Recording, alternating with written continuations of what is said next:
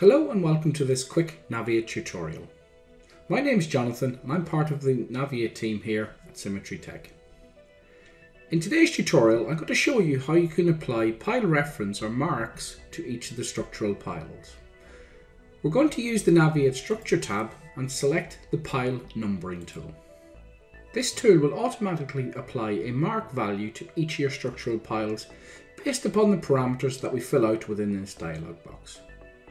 Under the designation section, we can apply a current number, padding, a prefix or a suffix.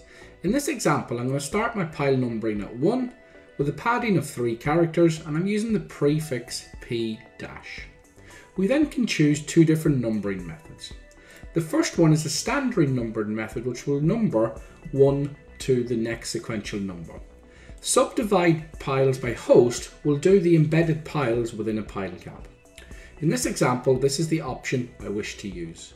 If we have already pre-numbered our piles, we can include the already pre-numbered piles or start again from scratch. In this example, I'm going to include the piles that are already numbered in the project and restart it.